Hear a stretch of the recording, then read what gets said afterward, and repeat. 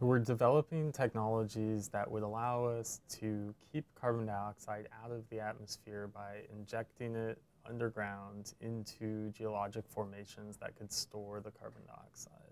Most of this work eventually would apply to refineries, power plants, steel mills. And the idea with geologic sequestration is that we could take that carbon dioxide and transport it to locations where we could inject it deep into the subsurface, into rock formations where that CO2 would be free to move but would be trapped by overlying geologic strata. So what we're looking at here are a couple of rock samples that we use to test out how fluid flows through the rock. So this is a sandstone rock, and it's been cut in the shape of a cylinder. And what we do is we wrap up these rocks and we put the entire setup inside a high pressure reactor that allows us to flow fluids through the rocks at the high temperatures and pressures that we see in the subsurface.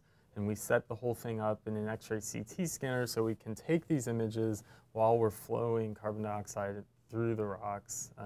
And we image the fluids moving through the rocks.